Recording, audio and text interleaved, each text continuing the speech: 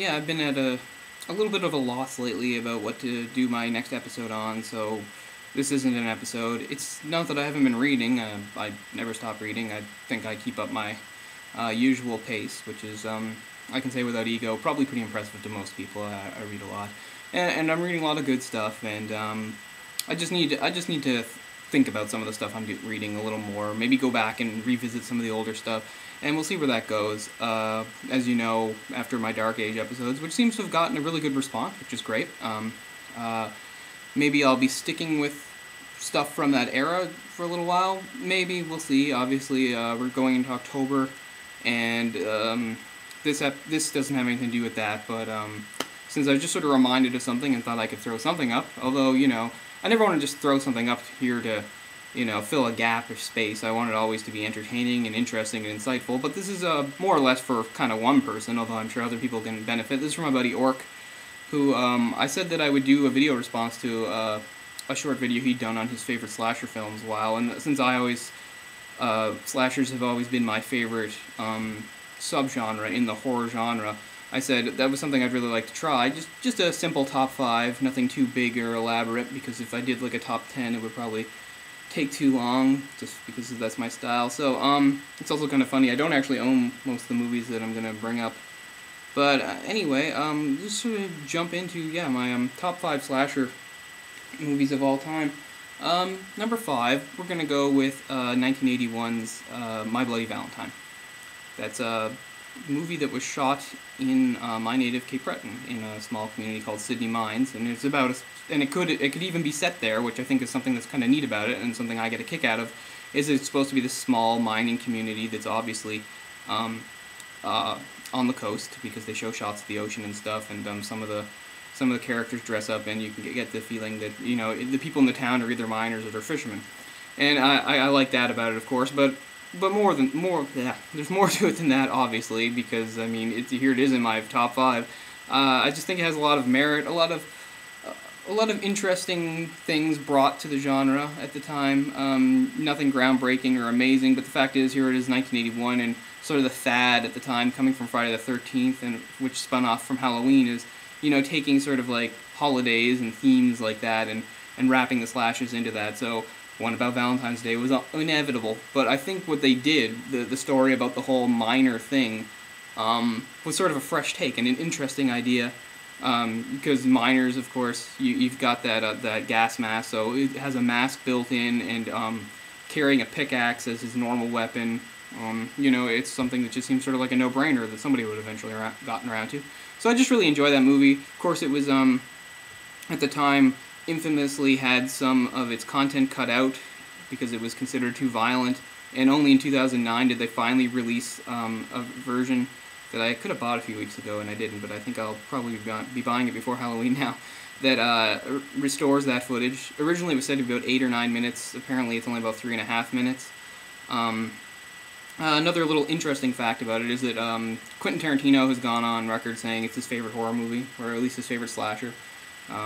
I haven't seen any sort of nods to it in any of the movies he's made, but then again, he hasn't really made any straight-up horror movies outside of his work in stuff like Dusk Till Dawn, which, to be fair, isn't really his movie. So maybe someday he'll do more of a straightforward horror-type thing, and we'll see some nods to that, which I think is cool. And I'm already taking up a lot of time. Number 4 is probably the original A Nightmare on Elm Street, which is not exactly a conventional slasher, but I still think fits the mold. It's not because there's a supernatural killer, because you can have supernatural killers, and it's just simply that Freddy, his modus operandi, the way he works, is a little different from the average slasher. Of course, the main idea is simply that he kills you in your dreams, which causes you to die in real life, which I just think was a really brilliant idea, a really neat idea that Wes Craven came up with. That's 1984. Spawned a very successful series. Not all the sequels are bad. I think the third one is one of the best horror sequels out there. Freddy is a very iconic villain. Of course, we've seen the remake within this past year, which I don't think is quite as bad as a lot of people want to say. I'm not going to get into that. It doesn't have anything to do with this list. Of course, Robert Englund is Freddy. He's very memorable. He's very menacing. In later movies, he's sort of watered down and cracking jokes, but in the original, he's definitely very menacing, very scary, very sinister. the movie's also helped by having good actors in it, which you don't see in a lot of that. And I don't just mean like, oh, Johnny Depp, because we all know what he went on to become. The main girl, whose name I can't remember at the moment, Nancy, is one of my favorite survivor girls. Survivor girls are very important in the slasher genre. Very few slashers don't have one. Every once in a while they'll go off the board and have a survivor guy or have a guy and girl. But survivor girl is a very important trope, and it means a lot to me. Almost always I can sort of judge some of these movies by how much I like the survivor girl in it. That's actually sort of one of the reasons why I tolerate the remake. I really enjoy the new girl's portrayal as Nancy. A lot of people have complained about it, and that's them, and that's fine. Anyway, moving on. Once we got number 3. How would I put this? I guess it's probably going to be Black Christmas, 1974 classic. A lot of people could argue it is the original slasher film.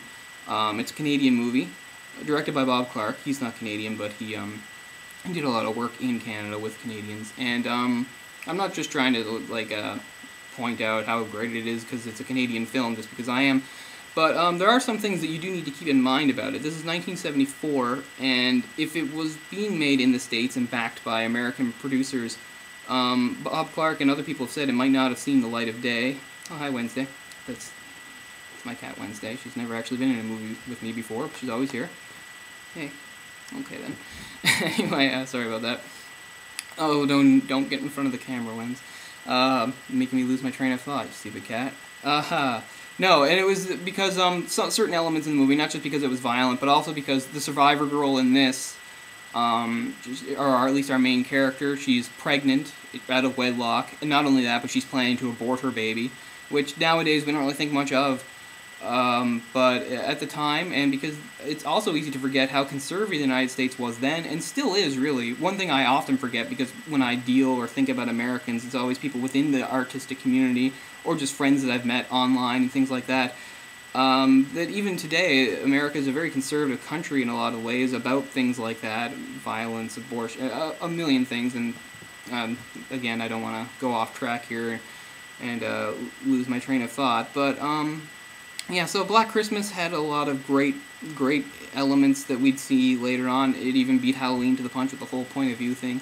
A very interesting, very scary killer. This was the movie that originated the phone call is coming from inside the house thing. A lot of people mistakenly attribute that to other movies, but it's actually this movie. Beautifully shot, I think, and a really great juxtaposition of terror, but with the happiness of the holidays. It's about a sorority house and about the girls who are just about to leave for Christmas holidays, and we've got great things of children caroling outside, and then we have these very scary, violent deaths. I think it's just brilliantly done. Once again, like most of these horror franchises, a remake has been made that I think is just absolutely terrible. They try to expand more on the villain's origins, which, just like in the Halloween remakes, is just a bad idea. It takes the mystique off and makes it stupid. And I think that inevitably, yeah, what remake is ever going to surpass an original? It'd be a very rare thing indeed. So, moving on from that, my number 2 might surprise a lot of you, but it actually is Scream. I always have a soft spot for Scream, 1996, another Wes Craven offering. This time it's basically him openly spoofing the genre that has made him a household name, which I think is very clever. Again, how clever, I don't know. Somebody else would have gotten to it, but you have to remember that the slasher genre had died out in the mid-90s, and this really sort of brought it back. It was sort of the last gasp for most of the franchises going on there, and they'd become really tired and predictable. And even though you could say they'd become tired and predictable even by the end of the 80s, which is fair, there was still more demand for it by then. By the mid-90s, I don't think there was quite as much demand. But Scream really breathed new life into things. Again, you just had a really interesting cast of characters, and not just the characters, the cast has always fascinated me. It just seems like a bunch of really unlikely actors to put together. No A-list stars, just sort of a lot of B and C-list type people we were aware of from other things, TV shows and things like that. And I always thought putting them together was really interesting, just a very interesting blend. I'll always love the movie. It's funny, I'm on my 90s kick, just because of how inexorably it's always going to be tied to the 90s for me, just so many things about it. I was about 12 when it came out, and saw it probably, I think I saw it even before I was 13, but maybe not. But anyway, in that era, where I'm I'm just in junior high, and I'm really looking up to high school kids, thinking, "Oh, that's where I want to be," and of course it centers around high school kids. Again, very fresh and original. How fresh and original wouldn't somebody else have eventually come up and done the same thing? Probably, but isn't it great that Wes Craven is the one who did it?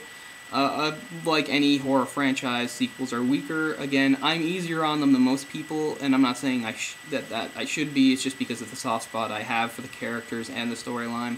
Of course, Scream 4 is supposed to come out sometime next year. I don't know how I feel about that, but I will definitely watch it. Okay, and brings us to number 1, which I'm sure you could probably guess is simply Halloween. Halloween 2 almost made this list. Here's Halloween 2.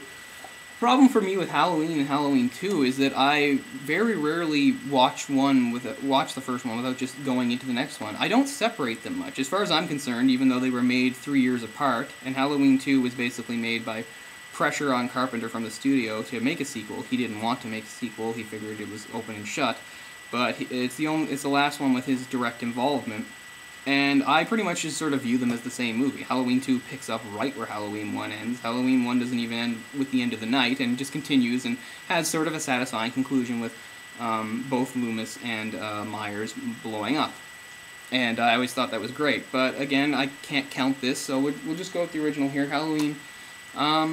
There's not much I can say about it without repeating things that people have already said, but of course, Black Christmas came out before it, but I think it really took the idea of the mask killer, made that popular. Maybe you're surprised if Friday the 13th didn't make this list.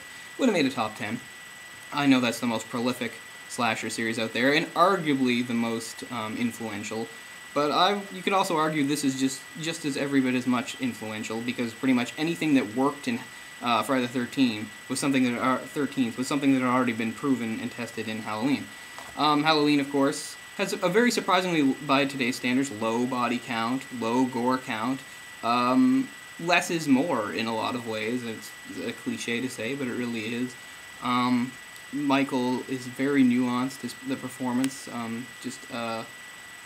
very sinister in sort of a vague, hazy, unknown, mysterious way, which is what I like. Again, I think the main failing, and I could do a whole bunch of videos on just how much I hate Rob Zombie's take on the series, is that I like that Michael is just supposed to be this embodiment of evil, and we're not supposed to really know much about what's going on inside his head or his origins. His origins are very normal, and I don't like when Rob Zombie takes it and twists it. In this, he just comes from a normal, affluent family, no abuse, no weird things, and just sort of out of nowhere commits this horrible act of evil, and from then on is just set on it. You've got Donald Pleasance with a really great performance as Dr. Loomis, who, in repeated watchings, he does seem sort of repetitive in the way that he's just trying to warn everybody and nobody's listening to him, damn it, about how he's the only one that really gets how dangerous Michael is, how there's no way to rehabilitate him, that he's something beyond human, and he's very evil, and as the movies and sequels go, that he's basically unstoppable.